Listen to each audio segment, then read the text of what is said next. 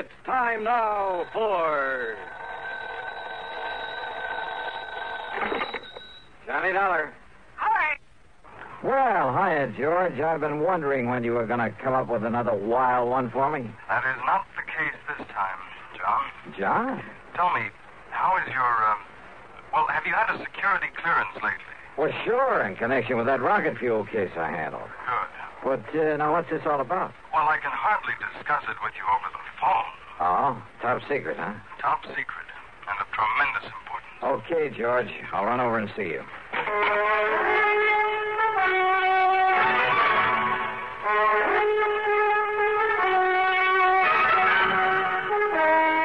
CBS Radio brings you Bob Bailey in the exciting adventures of the man with the action-packed expense account, America's fabulous freelance insurance investigator. Yours truly, Johnny Dollar.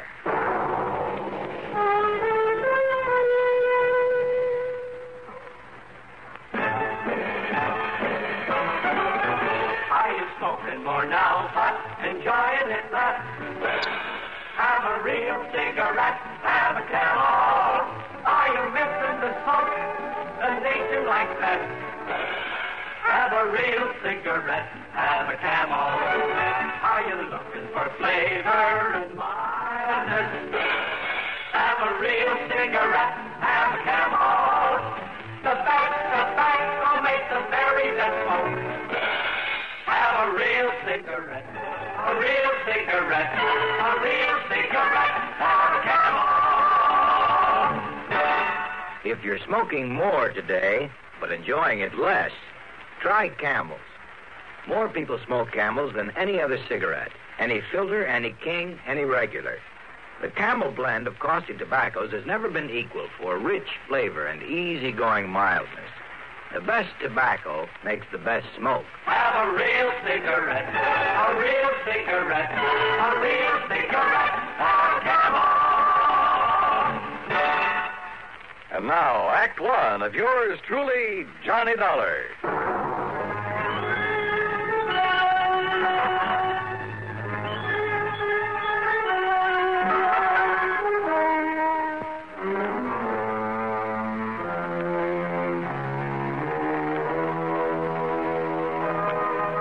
Expense account submitted by Special Investigator Johnny Dollar to Floyd's of England, North American Office, Hartford, Connecticut. Following is an account of expenses incurred during my investigation of the missing missile matter.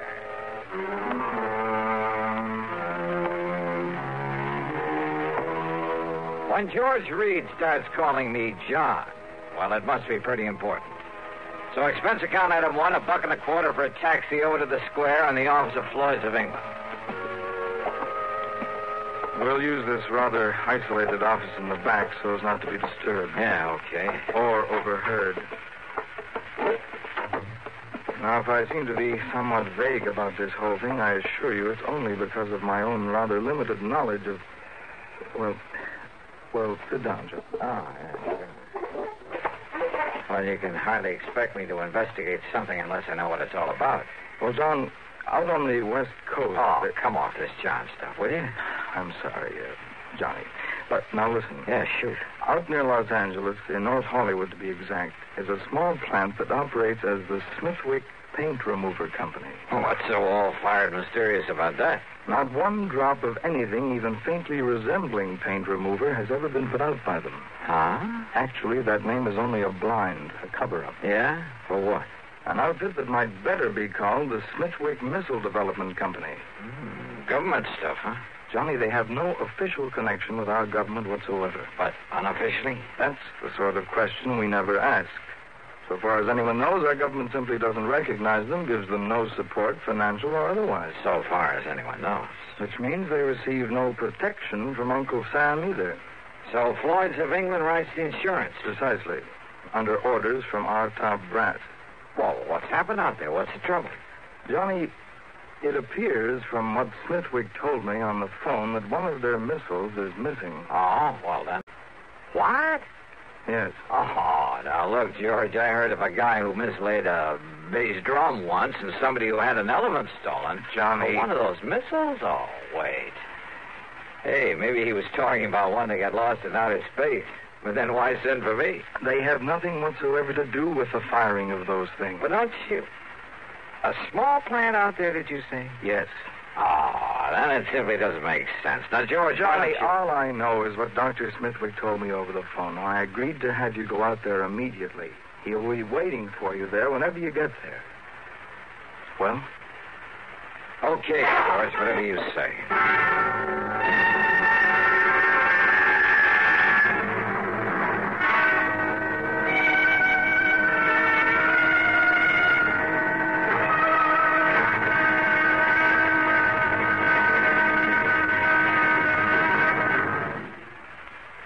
Hola, amigo. You want to know about stereo phonographs? Listen to my last bullfight on ordinary stereo. Ole! But now, Columbia Stereo 1.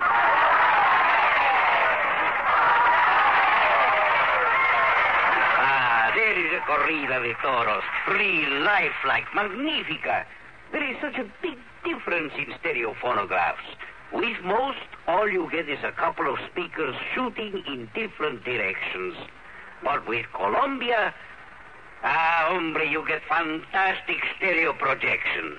What it does is to send circles of sound sweeping through every inch of a room. You are surrounded with live sound, live feeling, live passion. Ole! Ole! How they cheered me. Ask your Columbia phonograph dealer to demonstrate Stereo 1 by Columbia. Prices start as low as $39.95 for portables, $129.95 for consoles. El picador! Who let that bull out? And now, Act 2 of yours truly, Johnny Dollar and the Missing Missile Matter.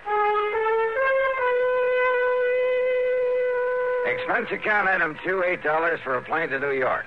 Item 3, $176.25 for a 707 to Los Angeles. I arrived about 6 p.m. Pacific time. Item 4, $50 deposit on a rental car, and I drove to North Hollywood, to the so-called Smithwick Paint Remover Company. As I walked into the reception room at the front, a good-looking blonde hurriedly closed the door in back of her that led to a huge room full of desks and drawing boards, but no people. Yes, sir. Oh, my name is Dollar, Johnny Dollar, and I'm here... Johnny Dollar, the insurance investigator. My name's Gloria, Johnny. Gloria Snowden. Snowden? Will you just call me Gloria, huh? Why not? But look, I've come to see Dr. Smithwick. He... Oh, that's too bad, Johnny. He isn't here. Is what? Well, he left very suddenly late this morning for Washington or someplace, I guess. Oh, no, that's funny. After asking He for me to asked be me sent... to be sure and stay here until you came, and... Gee, I didn't was really going to be you, Johnny.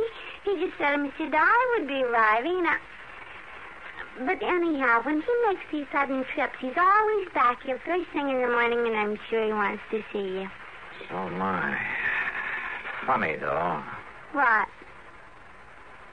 What, Johnny? Well, I suppose I'd better get something to eat and find myself a place to sleep. Oh, gee, I'm hungry, too. And it's all your fault, Johnny, because I had to wait around for you. Well, then the least I can do is take you out to dinner, okay? Oh, gee, yeah. And I'm free all evening, too, Johnny. Great. We'll do the town. Now, is there a hotel or a motel around here where I can hang my hat? Oh, gee, I don't... Well, there's the Paradise Motel over on North Sherman Way. It's kind of a smallish place. On North Sherman Way. 1131. Then just let me drop off my luggage, shower and shave, and I'll pick you up. Where do you live, Gloria? Oh, I'll just wait here for you. I have a couple of things I ought to do before I leave. Okay, whatever you say. And you don't mind taking me to dinner, I mean? Are you kidding?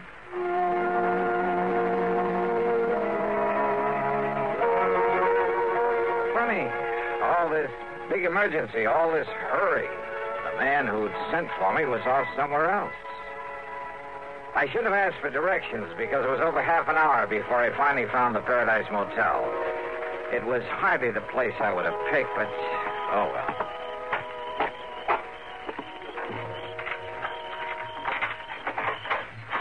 Yeah, Now, Mr. Dollar, number 7. Okay.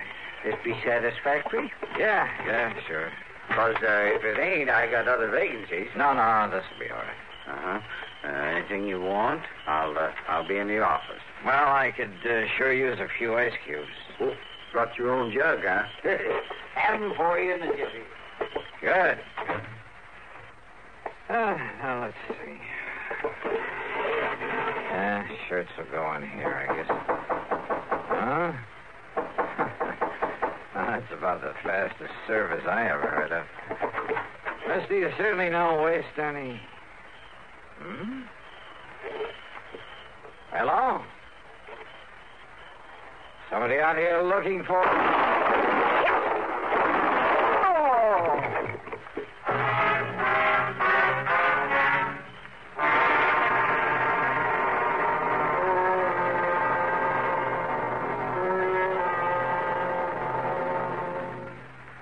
Act 3 of yours truly, Johnny Dollar, in a moment. Welcome, recording star Mel Torme. It's terrible trying to sing with a bad cold. So I always take 4-way cold tablets to relieve cold miseries fast. Good idea. Tests of all the leading cold tablets proved 4-way fastest acting. 4-way starts in minutes to relieve muscular pains, headache, reduce fever, calm upset stomach, also overcomes irregularity. When you catch cold, try my way. Take 4-way cold tablets. A fast way to relieve cold distress and feel better quickly. 4-way, only 29 cents. Now, here's a word about another fine product of Grove Laboratories. To get rid of embarrassing dandruff in 3 minutes, change to Fitch Dandruff Remover Shampoo. 3 minutes with Fitch regularly is guaranteed to keep unsightly dandruff away forever. Apply Fitch before wetting hair, rub in 1 minute. Add water, lather 1 minute. Then rinse 1 minute. Every trace of dandruff goes down the drain. 3 minutes with Fitch and embarrassing dandruff's gone. At the same time, Fitch can brighten hair up to 35%. Get Fitch Dandruff Remover Shampoo today. And now, Act 3 of yours truly, Johnny Dollar.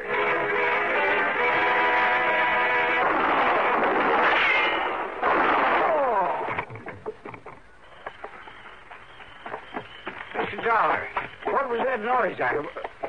Well, you been hurt? Then that was shots I heard. Mr. Dollar?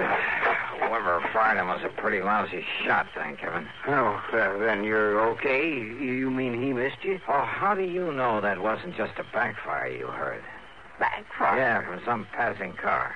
Well, don't you tell me that is any backfire. Wait a minute. He, did you say? Well, yeah. Well, did you see him? Get a look at him. Oh, no. I was in back at the ice machine. So we could have gone into the office to look up my room number. I heard the noise and that car pulling away, and I just come running. Yeah, that car must have been waiting around the other side of this motel. Now, look, mister, what'd you say your name is? Barnwell. Jed Barnwell. And, Mr. Dollar, I'm going to call the police. No, don't. Huh? Well, now, I realize you're a special investigator, some kind of... That's right. And I don't want you to call the police in on this, not yet. But now, look... That's an order. You got the authority? Not only that, but, look, I want to rent another room from you. Oh, you mean you'll pay for both of them? That's right. You have another vacancy? Well, if you want the truth, you're the only guest I got tonight. I can understand that. So you take whichever unit you want, and I'll sign you into it. No, just let my name appear on the register for this one. Then you toddle off to bed and forget about me. Well, and here. Here's a 5-spot for getting me the key to the one next door, number 8. Oh, yes, sir. Yes, sir. Whatever you say, Mr. Dollar. And you still want them ice cubes? Brother, I sure do. I left one handbag and its contents in number 7. Then I sat quietly in the darkness of my own room and waited. But I suddenly remembered my dinner date with Gloria Snowden, so I jumped into my car and drove back to the missile development plant. The place was dark. I drove to a corner drugstore to a phone booth and looked for Gloria's name in the directory. It wasn't. So, back to the motel. In number 7, the room registered to my name. The door was still locked. I went back to number 8 and sat there trying to think this thing out. Huh? I doused the light, pulled my gun out of the holster, and sneaked quietly to one side of the doorframe. Mr. Dollar? Mr. Dollar, I saw your lights go out. I hate to disturb you at this time of night. Yeah? Who is it? My name's Bob McKinney. McKinney? That's right. Sounds familiar. Well, I used to work for CBS Radio, and, I used to handle that program dramatizing your insurance case. Oh. I want to talk to you. It's important. All right, come in, Bob. Hey, what's in that box? It's a tape recorder, kind of a special one. When old Jed Barnwell, he's a kind of a gabby old guy. Yeah, he sure is. Well, when he told me you were staying here, well, Johnny, I figured I'd better get to you and tell you about... About what, Bob? About some code signals I have here on tape. I picked them up about an hour ago. Morse code signals? Yeah, international code. It's like this, Johnny. I have my own amateur license, W6VFG, and I fool around with a lot of high-frequency experiments. So? Well, I got a couple of wires crossed on my receiver. It took me to a frequency that isn't even supposed to be on the air anywhere. Yeah? I started hearing what I thought was a high whistle. It was so high it was barely audible, like an oscillator note, a continuous squeal. Only it broke off now and then. Well, now, Bob, in spite of finding a key myself a long time ago, I'm afraid this is a little outside Wait, Johnny. I've also been experimenting with this tape recorder, running the tape and recording at about 5 feet a second instead of 7.5 inches a second. Yeah, well, excuse me, but listen, please. Okay, I'm listening. I recorded that squeak, running the tape real fast, and then I played it back slowly. You know what it was, Johnny? All right. It was ultra-high-speed transmission, code transmission. Oh? And when I played it back as slowly as I could, so I could read it, will you listen to it? I've got a variable speed on this. Can you read international code? Go ahead, Bob. Turn it on. Yeah.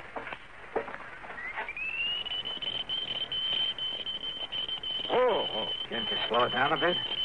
Maybe if I hold it back on the reel. Wait a minute. Listen to that. That's what I mean, Johnny. It's legitimate code, all right, only... Well, have you any idea what language that is? I certainly have. Well, what? Whatever that message is, well, it wasn't intended for anybody this side of the Iron Curtain. And did you understand just, maybe a couple of words? Yeah. Now, look, have you any way of telling where that signal comes from? Well, it was mighty powerful, like it was real nearby. Ultra-high-speed transmission. And on a frequency that nobody in the world's supposed to be using. Bob, if there was some way to spot that transmitter, if we could only... Kenny McManus. What? If I can rig that direction finder at Kenny's to my receiver when it's rigged to catch a signal... Then do it. Get hold of McManus and his direction finder and trace down the source of that signal. Meantime, leave this tape recorder with me. I'm going to round me up an interpreter. Then you caught those two familiar words in that message. My name. That's right, they were. Johnny Dollar.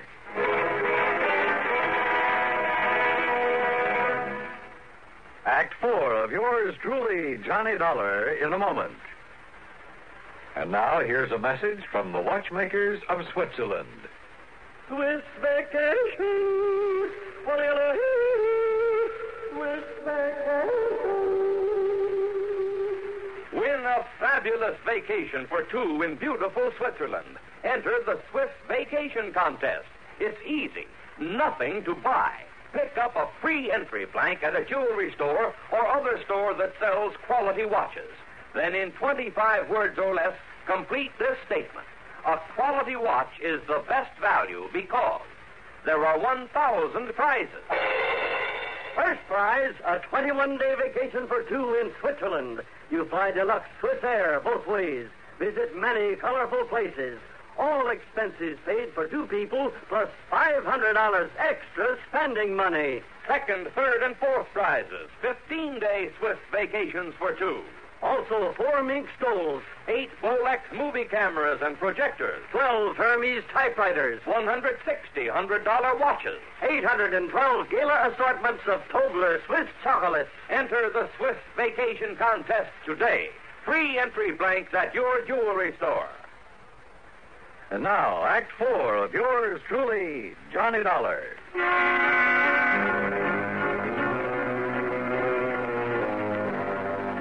Two familiar words and that high-speed code message that Bob McKinney had intercepted. So high speed it sounded like a continuous squeal until we played back the recording slowly and recognized it for what it really was. A secret message in that foreign language. Those 2 words were my own name, Johnny Dollar. My one good police contact there on the West Coast was Lieutenant Harry Golden of the Homicide Squad. Sure, it was out of his line. It was the middle of the night. But he rounded up Alan Orloff, an interpreter, sent him over to see me. It was nearly 8 a.m. by the time I transcribed the code message. And then when Orloff finished translating it. Mr. Dollar, do you see what this means? I certainly do, Orloff. But not only the threat against you, sir, because you are working on this very case. I know. But the sender of this message has somehow got hold of secret plans for a missile, a space rocket. Orloff. Has copied those plans, is holding them for an agent of this other government to pick them up later on today. Which means that somehow I've got to locate the sender of that message. But how? And it must be done immediately before the contact with this other agent. I know. Then don't you see, Mr. Dollar? Wait. Yeah? Who is it? Bob McKinney. Oh, Bob. What'd you find out? Johnny, that secret transmitter's right here in North Hollywood. It's been working ever since I talked with you, up until just about an hour ago. Here's the address and the name of the person who owns the house. Good. Only the antenna must be set up in the attic or something. What do you mean? There's no outside antenna to show there's a transmitter working there. And, of course, using that frequency that nobody would ordinarily be able to pick up. If it hadn't been for my dumb luck in receiving an ultra-high-speed transmission. Did you record any further messages? I got them right here on tape, on this recorder. Good. Then while you transcribe them so Mr. Orloff can translate them, I'm going to the address you have on this... Huh? Kind of figured the name of that sender might surprise you. Surprise, huh? That is the understatement of the week. I'm going over to that missile development outfit. And I hope and pray Dr. Smithwick is there now.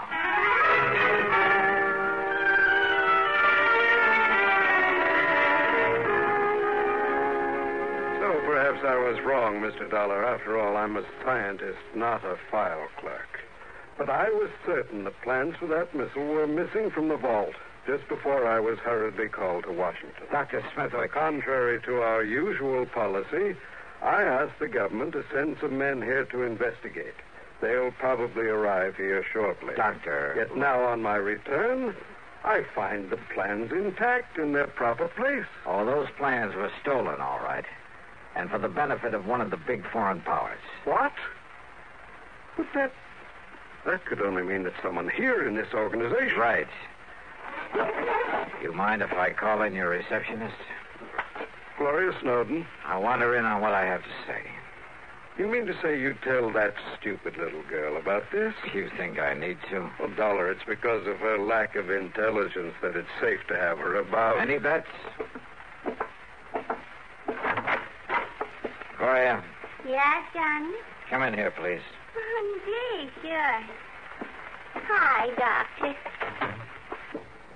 Now, Mr. Dollar. Doctor, Gloria was the only one beside yourself who knew I was out here, who could have arranged or carried out the attack on me last night. Attack? More important, she's the last one you'd suspect of being able to gain access to your vault, of taking the plans, having them copied, and preparing to turn them over to a... Well, it sounds corny, but to a foreign agent. Are you serious? Whatever you mean by that. However, having intercepted a radio message sent out from a transmitter hidden away in her home. Well, this, Doctor, is a slowed-down, intelligible tape recording of that message. Well, I don't know what... Well, Gloria, or whatever your real name is. Very well, Dollar. And, of course, neither of you gentlemen can be allowed to leave this office. Gloria, that gun. That's right.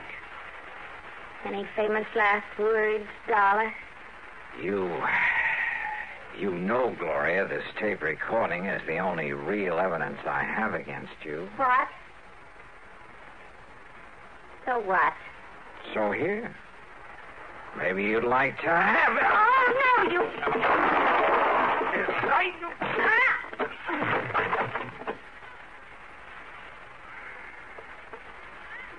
Mr. Dollar. Yeah, Doctor. And maybe those G-men you sent for will keep the date she made with her contact. The one supposed to pick up those plans from her.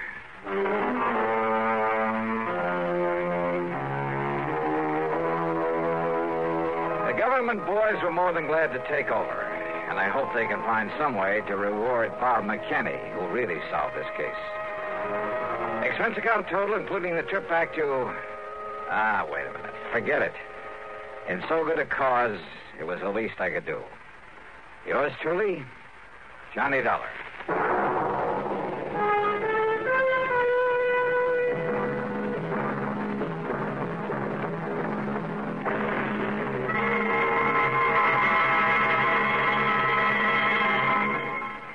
Our star will return in just a moment.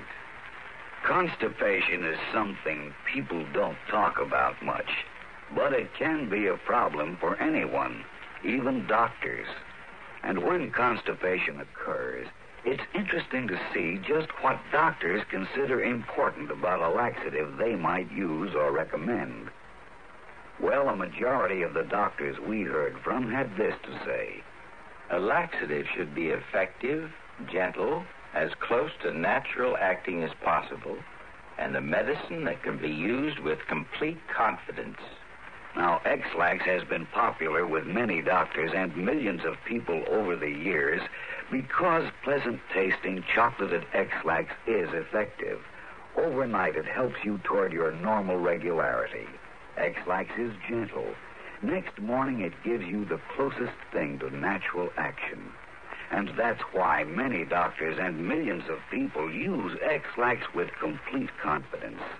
X-Lax, the laxative that helps you toward your normal regularity gently, overnight. Is X-Lax in your medicine cabinet? Now, here is our star to tell you about next week's story. Next week, the most beautiful and dangerous girl I've ever known. Join us, won't you? Yours truly, Johnny Dollar.